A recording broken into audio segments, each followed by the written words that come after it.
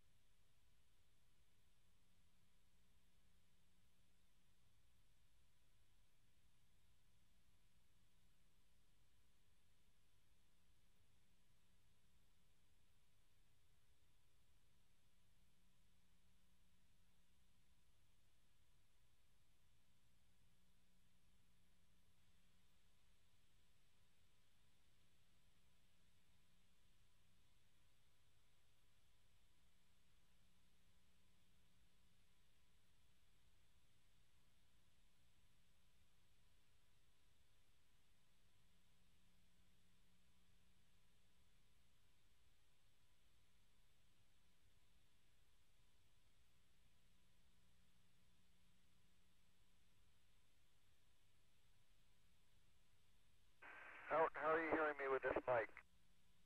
Thanks, Jeff. That one's a lot better. Okay, well, here's the first of the samples which we just built. And the spare parts box you gave us, I think, will work very well. And copy that, Jeff. Looks great.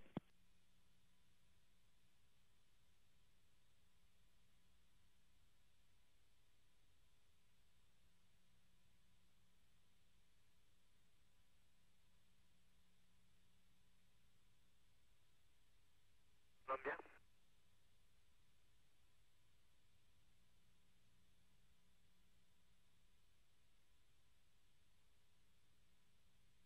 Handstay, Columbia? Go ahead, Columbia. We'll just terminate for a second. Mid-deck downlink will show you the front view camera. Copy.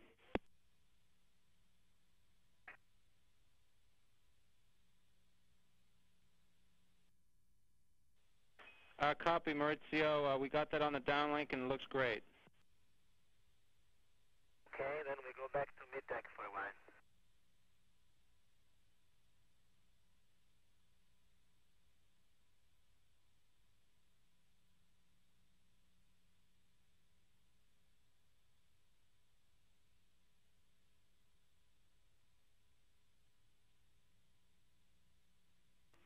Columbia, Houston, we're back with live TV on the middeck.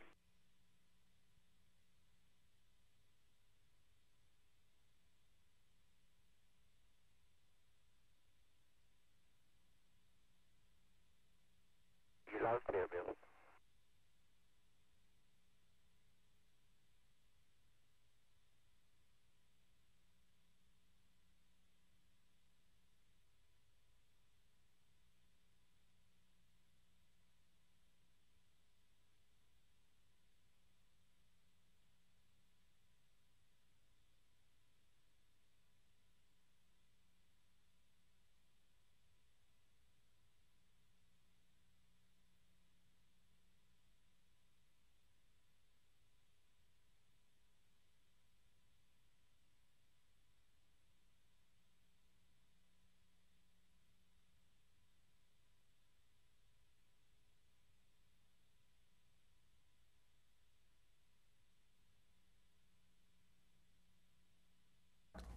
Thank you. This is Mark Carreau with the Houston Chronicle for Franklin. Chang-Diaz, could you kind of summarize what you think the pace and success of this flight has been since the TSS operations? What do you see going on that you think will point to the success of this flight? Well, since the TSS operations, the flight has been nothing but good things coming out in many of the experiments that we're conducting.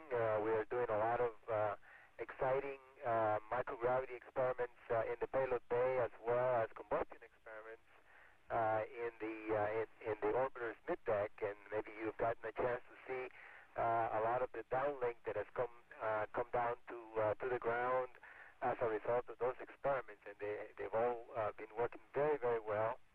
The middeck glove box has performed very well, and we continue to use it, and we'll expect to be using it even more during the extension day. So everything is looking real good. Okay, Stephen? Stephen Young with Astronomy Now. A question for Jeff Hoffman.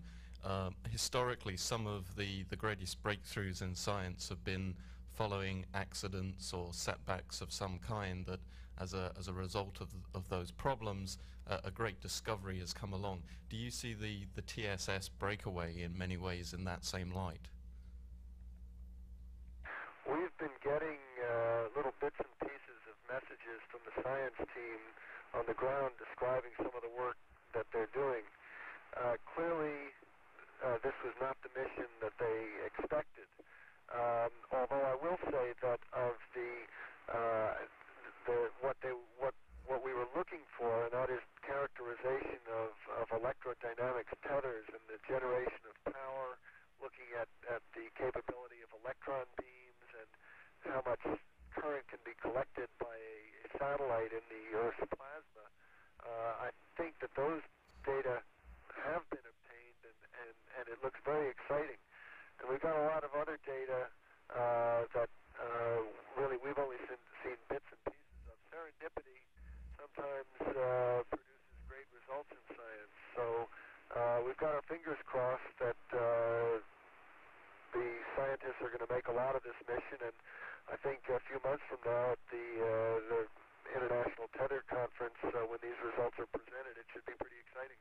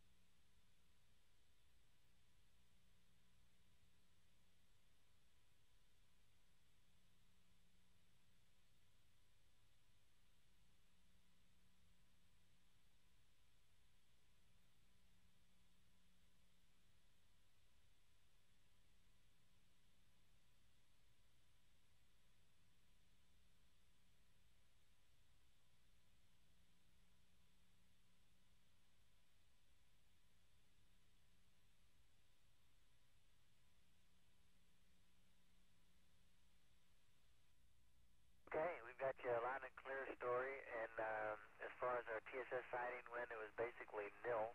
The moon was very bright, right about the spot where we'd spot the TSS, and by the time we probably got the moon away from it, we were too much into the daylight to be able to see anything. We had one faint glimpse of something we thought might have been it, but nothing definitive.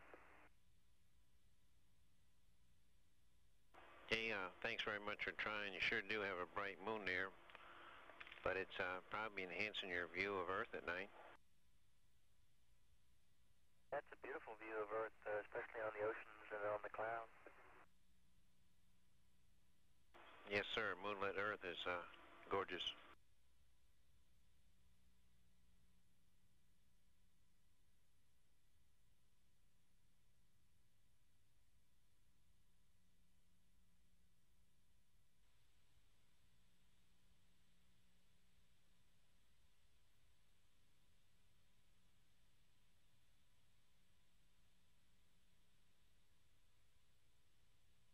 Houston, Columbia.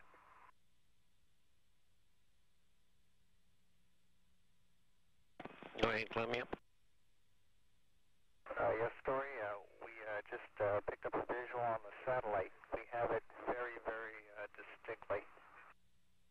I'll try to tell you what we see out the window right now. We got the cameras running. We're going to try to get a payload camera pointed at it. It's the moonlight. Looks like it's lighting up the tether, and looking out the overhead window with my head pointed towards the payload bay, I can see the top of the satellite very clearly, and the tether hanging down in a perfect straight line. It looks like the tether is slightly tilted from my viewpoint, and it's tilted slightly towards the starboard wing of the orbiter as I look out the overhead. It looks like the entire tether is illuminated, and I don't see a brighter spot at the bottom as we saw on an earlier pass the other day. Copy.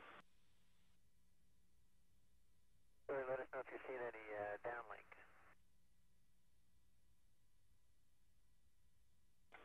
We have the downlink and we have the tether.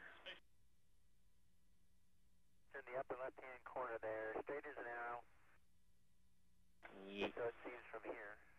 Yes, sir, we have it. Great picture.